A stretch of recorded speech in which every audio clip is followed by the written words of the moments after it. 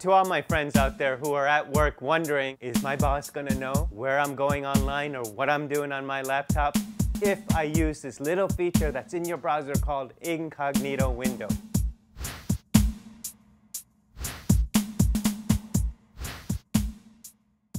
Well, here's the reality of the situation. Your computer may not be tracking where you're going, but at the network level, your employer is going to know exactly where you went. Now, this feature may be great if you're at home and you're sharing your computer, or you don't want your boyfriend or girlfriend to know that maybe you were going to a porn site. And I've actually worked with a company where 10% of their employees during the day were visiting those kinds of sites.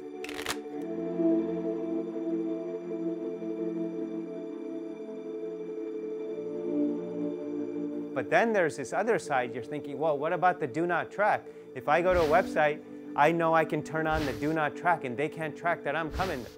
But here's the reality.